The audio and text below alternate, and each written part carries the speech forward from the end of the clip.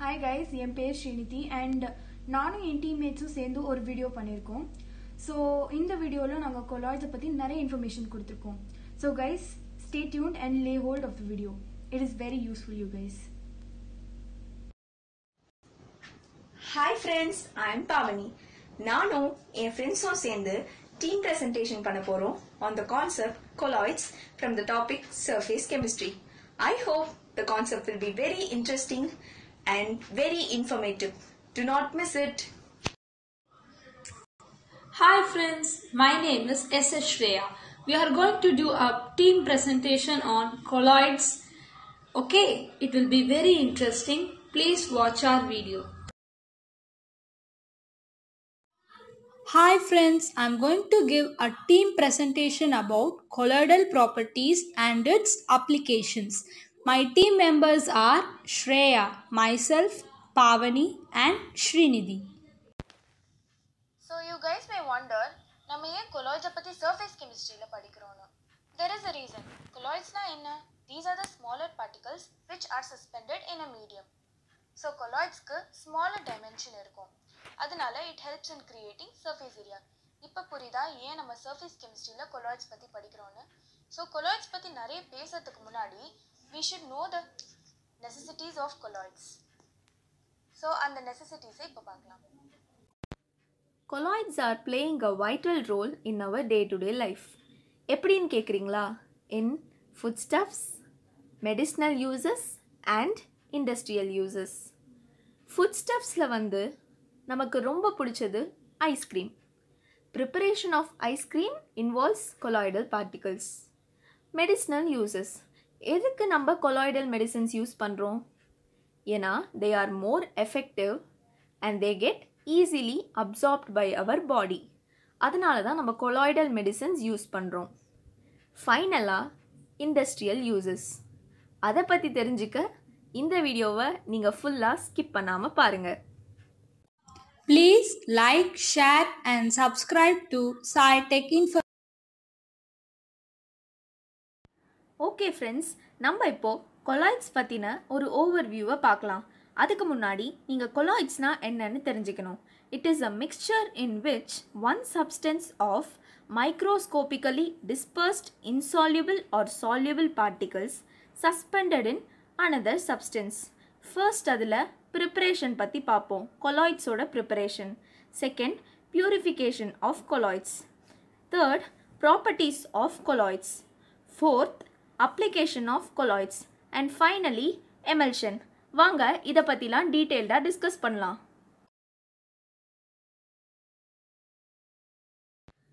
Okay friends, first let's see the preparation of colloids. அதில் first method என்னன்னு பார்த்தீங்கன்னா chemical method. Second one வந்து பிரெடிக்ஸ் arc method. And the third is பெப்டைசேஷன். இது மூணுத்தையும் பற்றி டீட்டெயில்டாக இப்போ வர ஸ்லைட்ஸில் பார்ப்போம்.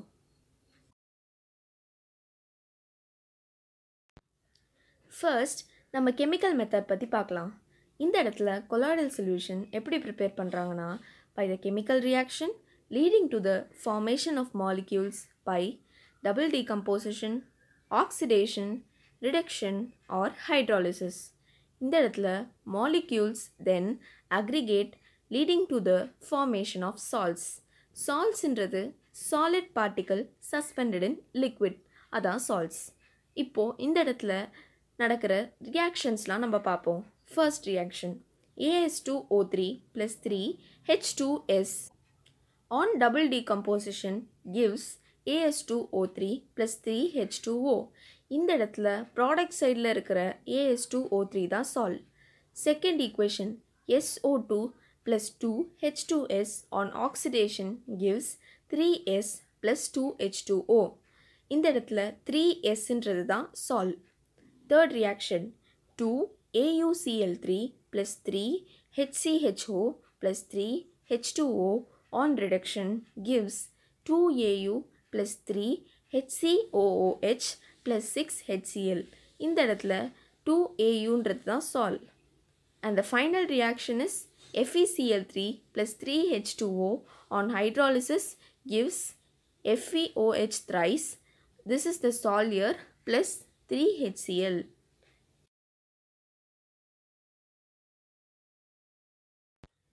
Okay, now let's see Bredik's arc method. It is a process involves dispersion as well as condensation. Colloid salts of metals such as gold, silver, platinum, etc. can be prepared by this method. Electric are struck between the electrodes of metal immersed in dispersion medium. Heat is evolved, so it is done in cool temperature. ஏன் இப்படி பண்ணுறோன்னா the heat evolved will break the colloidal particles formed. அதனால தான் cool temperatureல பண்ணுறோம். Breaking the suspended particle into colloid particle. This is the final step. So இப்படி தான் இந்த இடத்துல colloidal particle ஃபார்ம் ஆகுது.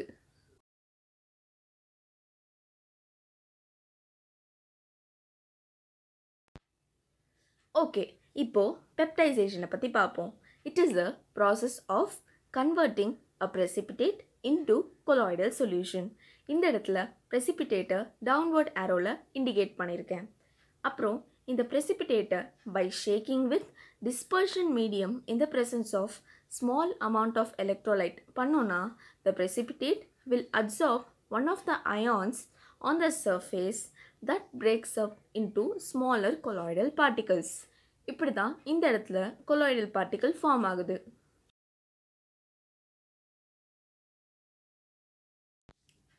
Now let's see the purification of colloidal solution.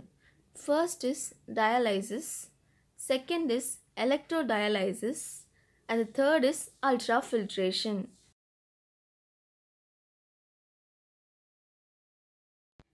பியூரிஃபிகேஷனில் ஃபர்ஸ்ட்டாக dialysis பற்றி பார்ப்போம்.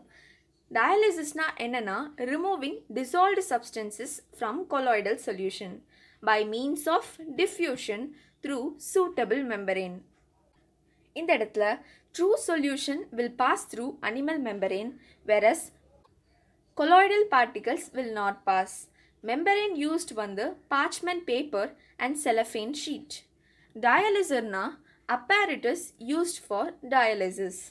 Raw colloidal solution kept in the bag of animal membrane. Bag of animal membrane றது அந்த diagramல இருக்கிற cylindrical part. Suspended in a vessel with flowing ions and molecules diffused through membrane. They are suspended in a vessel. The ions and molecules are diffused through membrane. Finally, colloid is left inside the bag.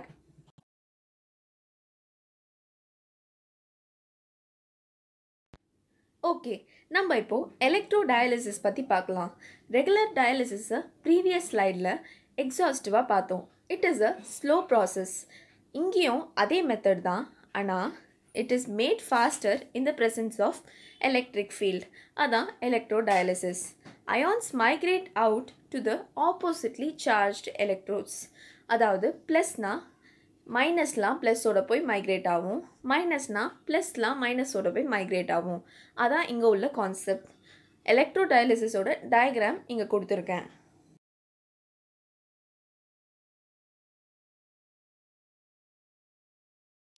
Okay, இப்போது ultra ஃபில்ட்ரேஷன்னா என்னன்னு பார்ப்போம்.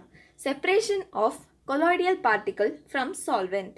Special features are used to retain colloids. Colloidianna 4% of solution of nitrocellulose in alcohol ether mixture. Normal filter paper allows colloidal particles, but filter paper impregnated with colloidal solution does not allow colloidal particles. Ultra filter paper na colloidal impregnated filter paper after hardening this by formaldehyde and dried. This is the ultra filter paper.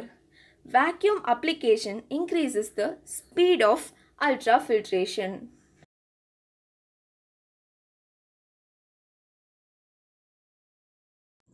Now we are going to talk about the overall view of colloidal properties. The colloidal properties are divided into 8. Colligative property, Tyndall effect, color, Brownian effect, charge, stability, electrophoresis, coagulation or precipitation.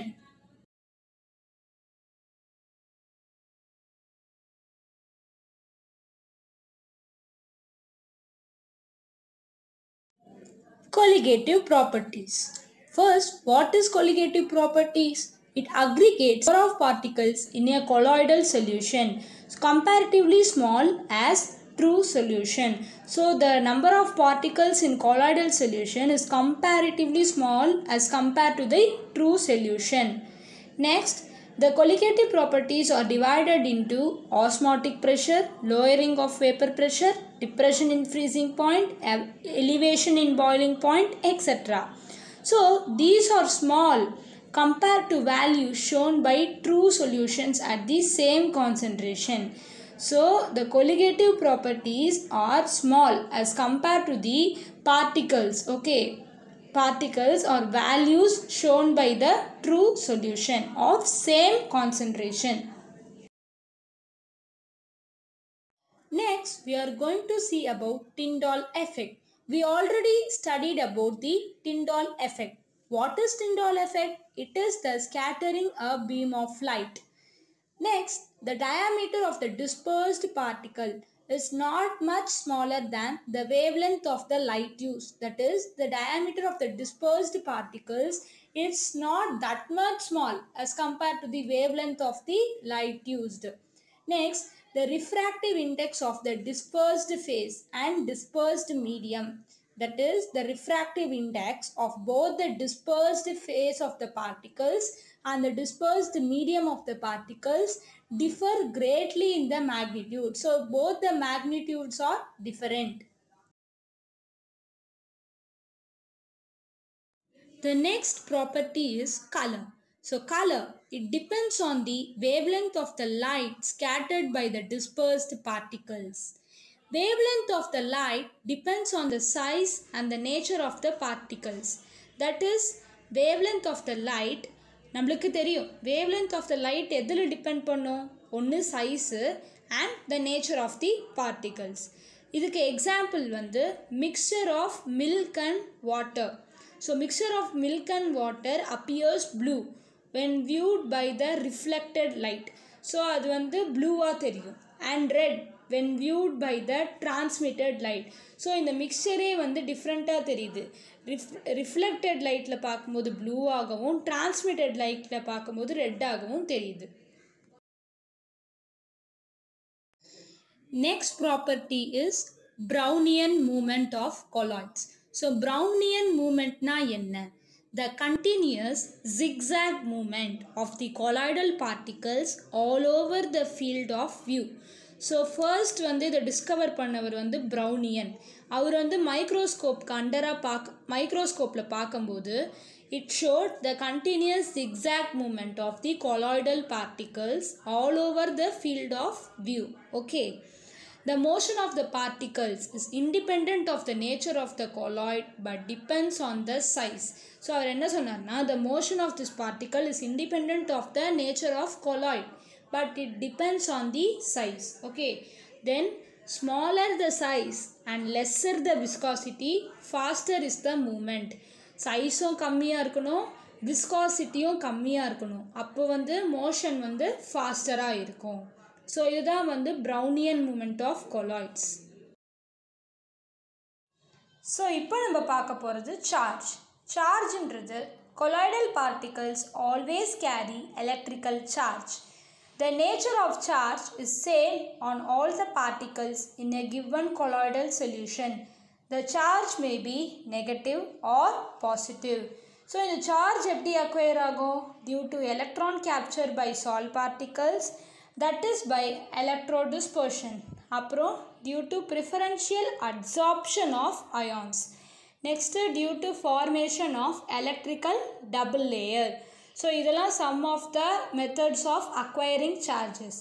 Next, the potential difference between the fixed layer and the diffused layer is of opposite charges is called zeta potential.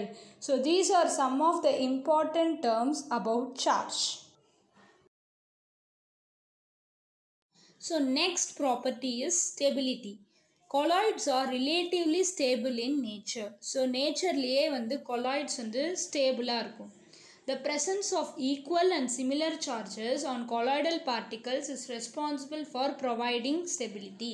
So முன்னாடியே பார்த்தோம் colloidal particlesக்கு வந்து similar charges இருக்கும் and equal and similar charges இருக்கும் அப்படின்னு பார்த்தோம்.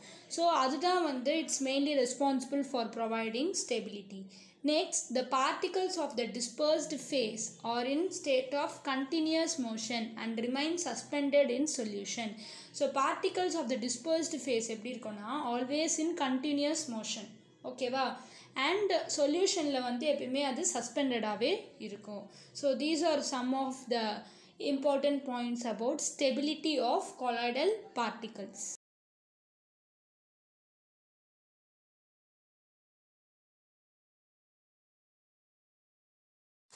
இப்போ நம்ம பார்க்க போகிறது electrophoresis. So electrophoresisனா the movement of colloidal particles under an influence of electric potential. Next வந்து the existence of charge on colloidal particles is confirmed by electrophoresis experiment. Positively charged move towards the cathode while negatively charged move towards the anode. So when electrophoresis is observed under the dispersed medium, it produces the electric field and this process is called electroosmosis. So these are some of the important points about electrophoresis.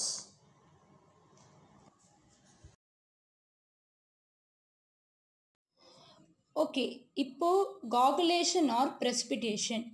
The stability of lyophobic salts due to the presence of charge on colloid particles. So it is due to the stability of lyophobic salts due to the presence of charge on colloid particles. It can be done by electrophoresis, by mining two oppositely charged salts, by boiling, by persistent dialysis, by addition of electrolytes. So இதெல்லாம் some of the methods. Okay.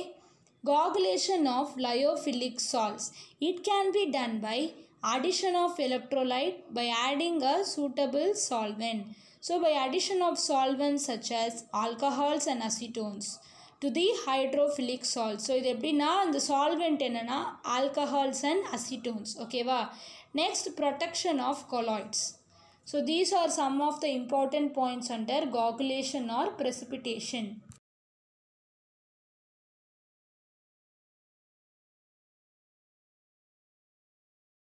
So let's move to the last topic, application of colloids. So electrical precipitation of smoke. It is the method used to remove the smoke particles from the airflow. So on the air length and the dust smoke particles remove panna electrical precipitation method use பண்றோம். Next, purification of drinking water. Alum, that is in Tamil Padigarakkal, is added to impure water to coagulate impurities. So in the alum நம்ம வாட்டரில் impure வாட்டரில் add பண்ணோன்னா it coagulates the impurities. Then medicines. Most medicines are colloidal in nature. Agrirol is a silver salt used for eye lotion. Okay. Next, gold is used for intramuscular injection. So we can say many examples like this. Then tanning. Tanning is a process of adding animal hides which are positively charged particles. When soaked in tannin, coagulation occurs. So chromium is an important salt used in this process. Other applications are cleansing action of soap and detergents, photographic plates and films, rubber industry, industrial products, etc. These are some of the application of colloids. Next topic, emulsion. Emulsionல 7 major subtopics இருக்கு. First topic, what is emulsion? Emulsion na, it is a colloid consisting of 2 or more non-homogeneous liquids. It has dispersed phase dp, dispersion medium dm. Emulsion ஓட example, second topic. இதில் types of colloid and அதனோட examples பற்றி discuss பண்ணுவோம். Then the third topic, properties of emulsion. Properties of emulsionல scattering of light பற்றியும் color of emulsion பற்றியும் discuss பண்ணுவோம். Fourth topic, types of emulsion. Usually types of emulsion is classified on the basis of properties. First, oil in water. Second, water in oil. Fifth topic, what are emulsifiers? Emulsifiers are basically the substances which helps in stabilizing the emulsion. So emulsifiers na enna adanoda working பத்தி deepa discuss பண்ணுவோம்.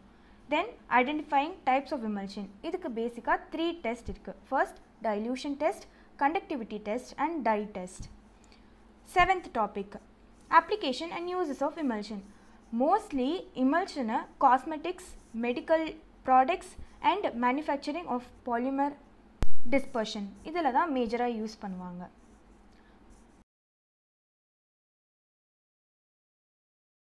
Moving on to the next topic, emulsion and its example. Emulsion na enna? Colloids of two or more non-homogeneous liquids, which is immiscible liquids, where one liquid contains the dispersion of the other liquid. The word emulsion is derived from the Latin word to milk. Process of turning liquid mixture into an emulsion is known as emulsification. Examples pathona, egg yolk is an emulsion. Butter is an example of water in fat emulsion. Mayonnaise is an example of oil in water emulsion. Okay, so silver halide in gelatin is an emulsion coating of photographic film.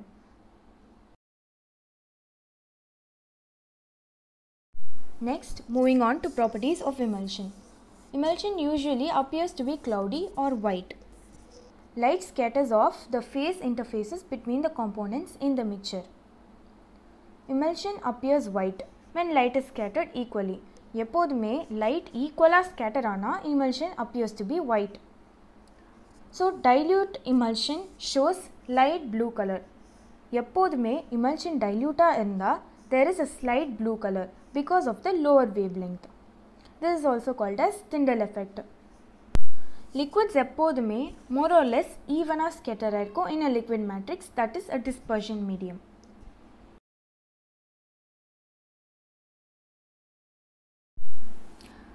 Next topic, what are emulsifiers and working of emulsifiers. Emulsifiers basically or emulsion stabilize பண்ணும். எப்படினா they make them dispersed in each other. They make the liquids dispersed in each other. So emulsifiers usually work by increasing the kinetic stability of the mixture. So அதனோட working பத்தி பார்ப்போம். Emulsifiersக்கு both hydrophilic end and hydrophobic end இருக்கும். Hydrophilic end gets attached to the water and hydrophobic end gets attached to the oil. இதனால it keeps them bound together. இதுக்கு ஒரு example drawing இருக்குது.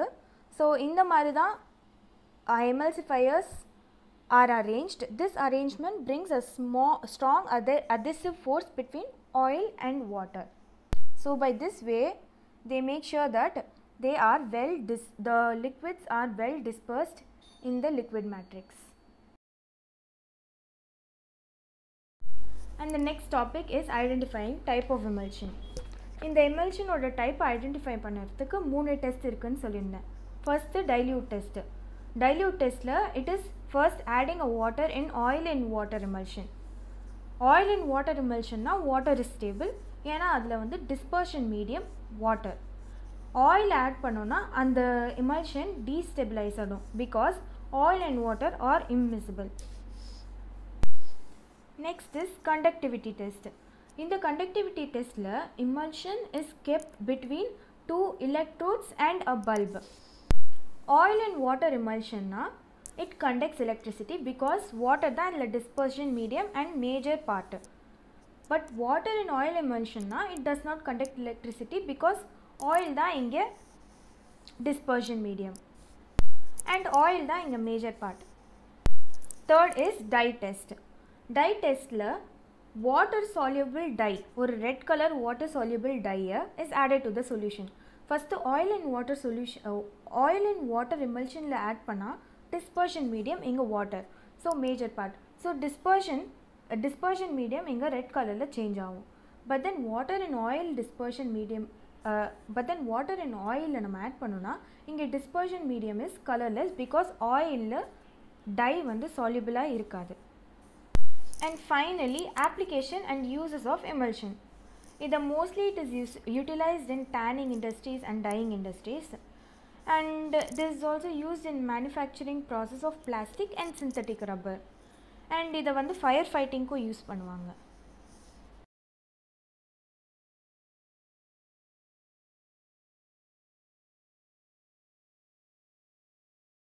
Okay guys, so finally we have come to the end of the video.